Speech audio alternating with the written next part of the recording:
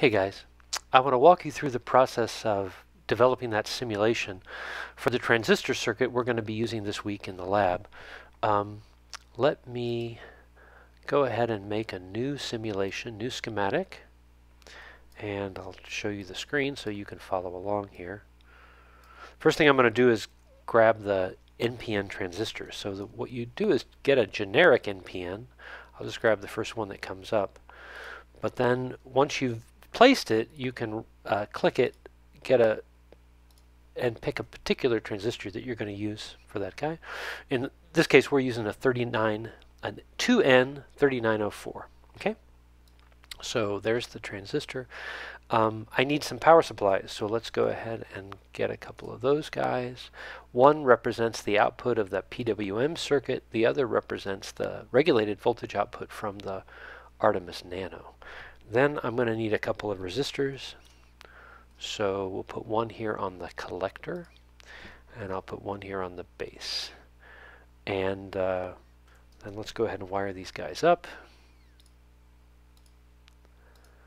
LTSpice lets you run right through the middle of components. It knows that that's not what you meant, and it wires things up correctly, so that saves you some time wiring. And then I need this guy to come down here. And then finally, I need a ground connection. So I'm going to just label this bottom net down here ground. Okay, these resistors. So this guy needs to be pretty big. I'm going to put in 50K. You don't have a 50K in your kit. So you need to be less than this, but it needs to be pretty healthy. Because remember, this voltage is going to be up to 2 volts. This voltage is going to be less than a volt. So it'll be over a volt drop across here, and we don't want this to go above about 1/10 of a milliamp. So make sure you have enough resistance here to prevent the current from going much above 1/10 of a milliamp. This one, on the other hand, could be considerably smaller. I'm going to put 5K. It could be smaller than that. The drop here can go up to 3.3 volts, and with 5K, that's going to be less than a milliamp.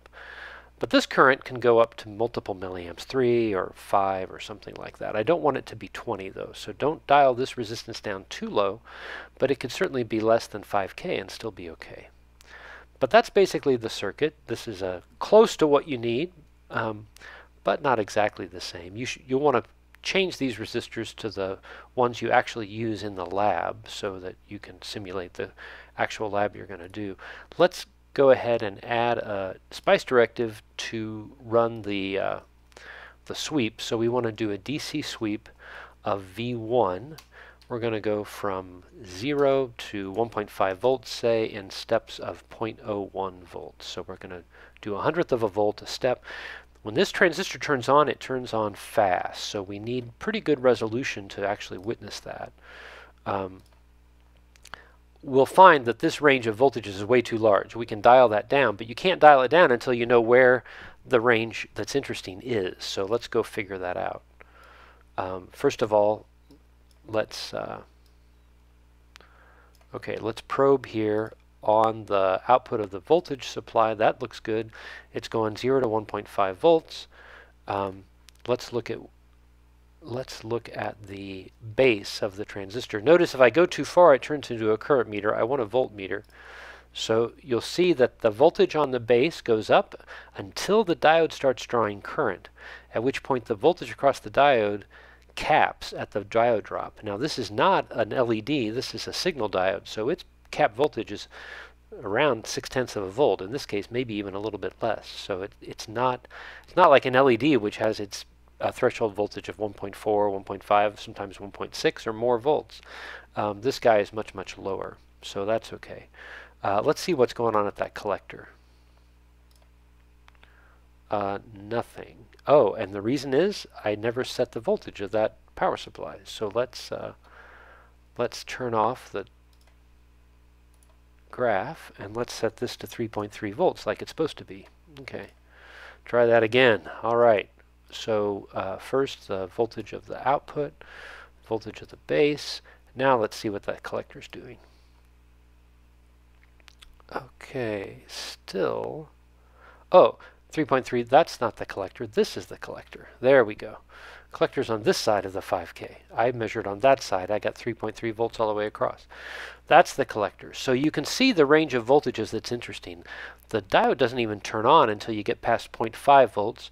And by the time you get to 1 volt, you're done. In this particular example, with these resistors, that's the behavior you see. If you change those resistors, it's going to shift a little bit the behavior of the circuit. But you can see the part we're interested in is this part right here. So we want to really focus on that piece of it. We can go ahead and extract that data export tool. I'm just going to grab what I've already got there. You'll notice that node 2 is the collector and node 4 is the diode. Okay, I went ahead and created, it's an empty notebook here on DeepNote. I'm going to grab my data now that's I saved from LTSpice. And drag it in here. I'll put it in that folder with my notebook, draft10.txt. You notice I've got node 2, node 4, node 3, and node 1. And you'll remember that from LTSpice, it was node 2 and node 4. Node 4 was the diode voltage. Node 3 is the drive voltage. And node 4, so I really don't want node 1. Node 1 is just the voltage on the 3.3 volt supply. So anyway, let's go ahead and fill this guy in. I'll get import numpy as np, import let's see, pandas as pd, import matplotlib as pyplot as plt.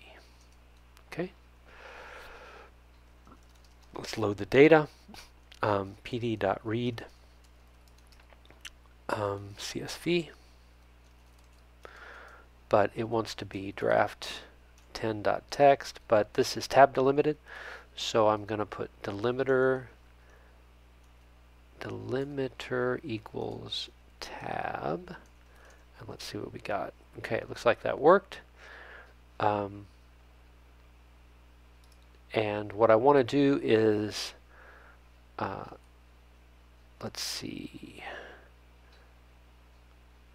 I want v1 equals pd.v1. Do that. We'll say df.v1. Why it doesn't like that? Okay, there we go. We're going to say v top, the top end of the sense resistor.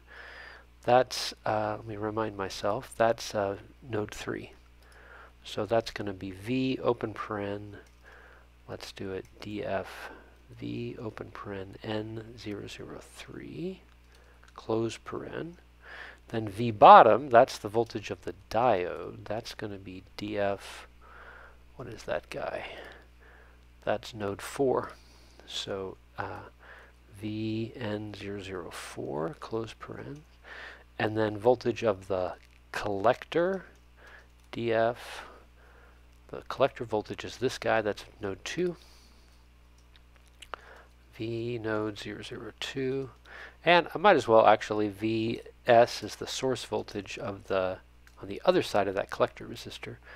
That's, I guess that's node 1.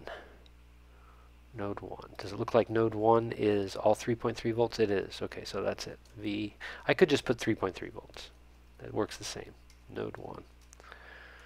Okay, so then we're going to have our base. The base resistor was 50K, so that's 50E3. And the collector resistor RC, that was 5K, 5E3. Okay, so we want to look at, let's, oh, and I should get, let's do this, plt.plot. Let's just look at V1 in the horizontal direction, and then we'll look at V top, V1, V bottom, V1, V C. And you can see those are those same curves. We just checking to make sure they came in okay to matplotlib. So plt.grid, plt.title. We'll just call this a voltage check.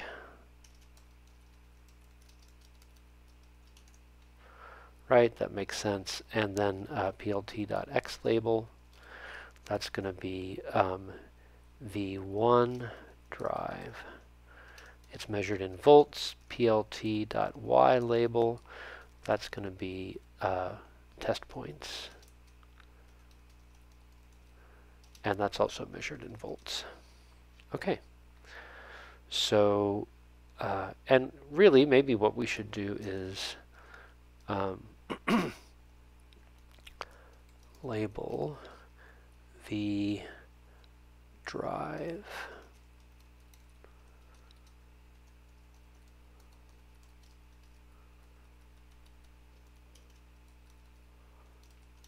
base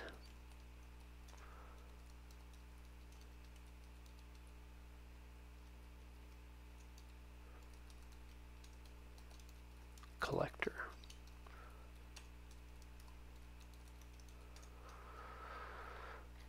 Okay, I spelled something wrong. Left out a close parenthesis. Okay, so that's a nice graph to have in your report. It shows you the driving voltage. It shows you the voltage across the diode, that base voltage on that transistor, and then there's the collector voltage. So, and you can see that the interesting part that we care about is the voltage between about 0.6 volts and about 0.75 or something like that. Let's see here. Okay, so we could set that up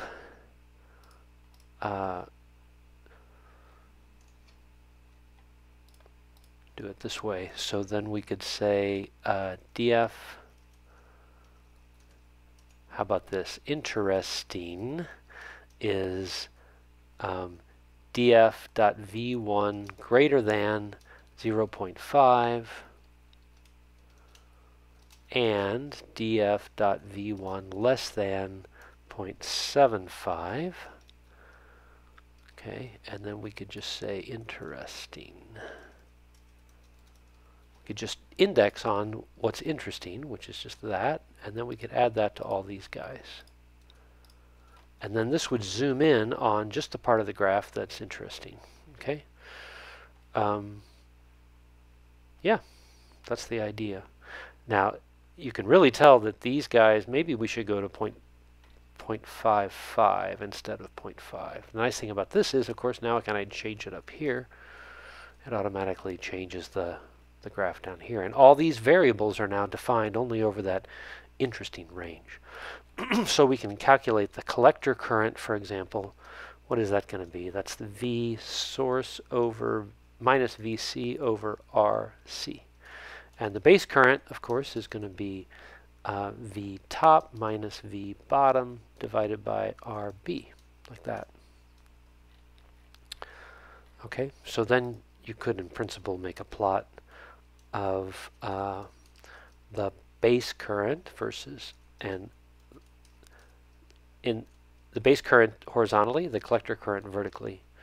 And then let's look at that in terms of blue dots, just to see what that looks like. That is gorgeous, okay? It's not shocking, really, that the model gives us something beautiful like that, because it's a theoretical model. What's interesting is when you get in the lab and you look at the data from the lab and you see, does it really look like that? So, so that's what you want to check.